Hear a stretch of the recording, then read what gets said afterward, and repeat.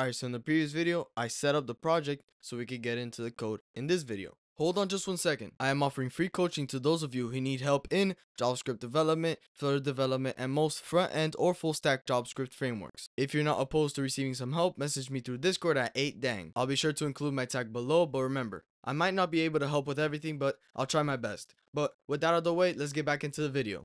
So, let's get it straight into the code. In the source folder, you see the lib folder. Let's delete this index.ts file. And then let's create a new file in here called main.css. Alright, so at first, we're going to import the font from Google Font. Then, we're going to apply that font to everywhere and apply the text color to everyone. So then, let's create a body tag. And if you want, you could create a light mode, but I saw that the light mode was a little bit broken with the font and the coloring of the code snippet. So if you guys want to, you can include it, but for the rest of this course, I'm not going to use the light mode. So let's apply some styles to the body, and let's also set the CSS variables, primarily the color scheme, like the primary color, the secondary color, and so on. These three are basically for the containers and buttons, and the text color is, well, for text. And right here, you can find the GitHub link down in the description with all this code, but I basically copied the styles for my style of code that I like. So then we could close this file. And in the lib folder, let's create a new file called types.ts.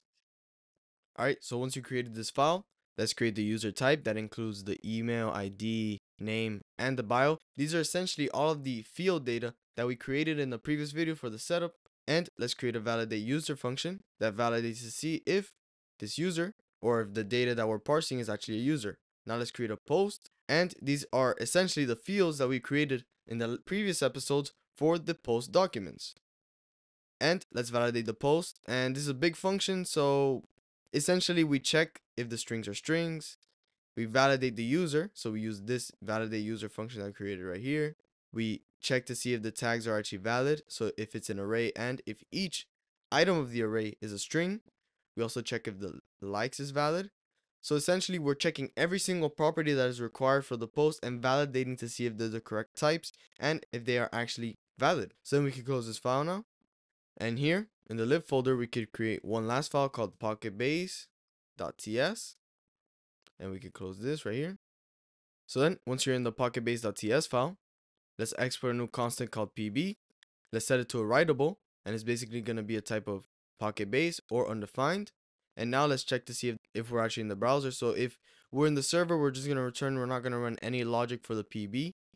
But if we are in the browser, we're going to create an instance of PocketBase, and we're going to load it. We're going to load the auth store from the cookie that we have stored, and we're going to set the PocketBase instance to this writable.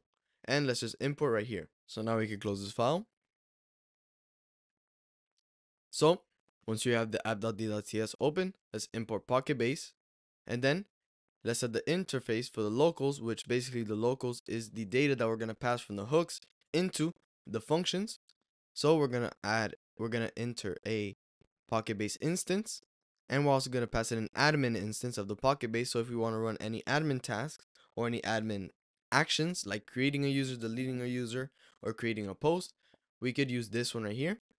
Now we could close this file, and in the source folder, we could create a new file called hooks.server.ts.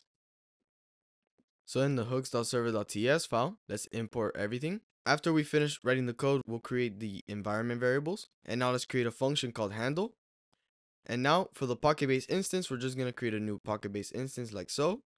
And we're going to do a try catch block, saying that we get the authentication from the cookie and we check to see if it's actually valid. And if it's not valid, because if it's not valid, it'll throw an error that will catch. We just cleared the auth store for the PocketBase.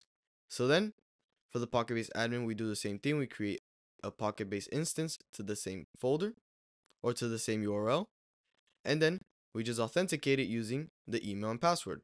And if we don't, we just throw an error because most of the logic happens with the admin account. So we can't really risk not having an admin available. So then we're going to set the PB store to the PocketBase instance that we created like right here. So then we're going to await the resolve function with the events passed in with the PocketBase and PocketBase admin passed in through this event. So we're going to set the cookies to the Auth store cookies that we have, and then we're just going to return the response. So now we can close this file, and in the root, we create a file called env.env, and here we'll create two variables. One's going to be the email and one's going to be the password, and you could create it like so. This is going to be the same email and password you used to create the account in the setup video. Remember, don't forget the email and password. So now I'm going to create them right now. So in the route folder, we can delete this file right here. And then let's create a new file called plus layout.svelte. So in here, we just add the script. So we import the main.css file that's in the lib folder right here. And then we import the iconify icon package so we can get access to the icons. So then we include the slot right here. And just to test it out, let's go over here. Let's go to the terminal and let's run npm run dev. And let's open up a new terminal instance. Open up the PocketBase folder inside of this folder. Inside of this terminal. And we run /PocketBase serve.